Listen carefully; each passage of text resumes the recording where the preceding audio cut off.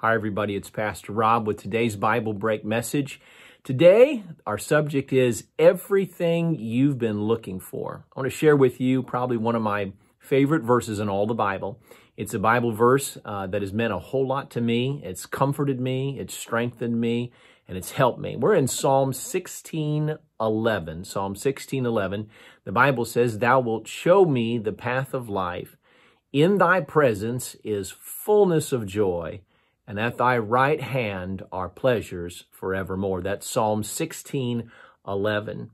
My friend, I'm not sure what you're looking for, but I can assure you that everything that you're looking for the fullness of joy, and you're looking for pleasures forevermore.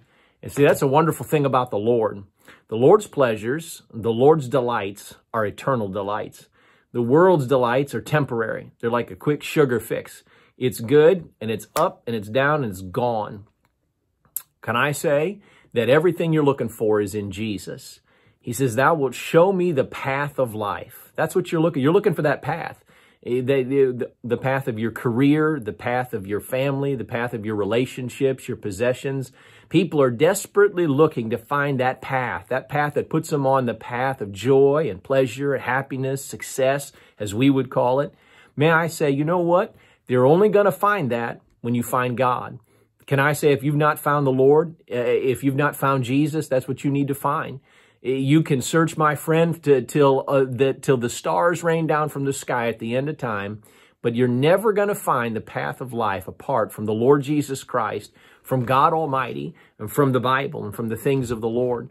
My friend, everything you're looking for is found in the Lord. He says a couple of things. He says, "Thou wilt show me the path of life." Now listen, in thy presence is fullness of joy. Not a partial joy, not a little joy, not a here, there joy, but fullness of joy in thy presence. Can I say, seek God. Draw close to him. God makes you a promise. He says, if you'll draw nigh or close to me, I'll draw nigh and close to you. Draw close to God. My friends, the closer you are to God, the closer you are to joy. The more God you have, the more joy you have. Can I say that's what distinguishes the Christian? The Christian's happiness or joy is not based on the circumstances, it's based on the Savior. And in thy presence is fullness of joy. That's why the Christian can go through craziness, suffer heartaches, and still have an unspeakable joy, joy that passes all understanding. He says, in thy presence is fullness of joy, and listen, at thy right hand are pleasures forevermore. Don't settle for the devil's imitations.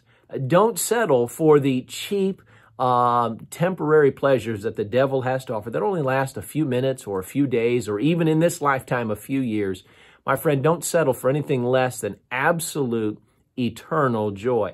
In thy presence is fullness of joy, and at thy right hand are pleasures forevermore. May I say, there's a wonderful pleasure in serving God. There's a wonderful pleasure in being right with God. There's a wonderful pleasure in having a close, personal, daily relationship with the Lord. It will change your life. It'll change your perspective. My friends, this has been a way marker for me. It's been an anchor for me. It's brought me back when my eyes have been diverted to other little shiny trinkets that are out there. Can I say it has always brought me back to the fact that, look, what I'm looking for is the path of life.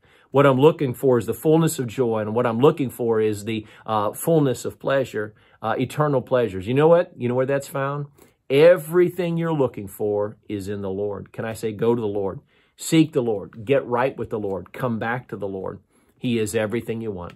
Friends, I hope this has been a blessing and a help and encouragement to you. Till we meet again, let's keep looking to Jesus.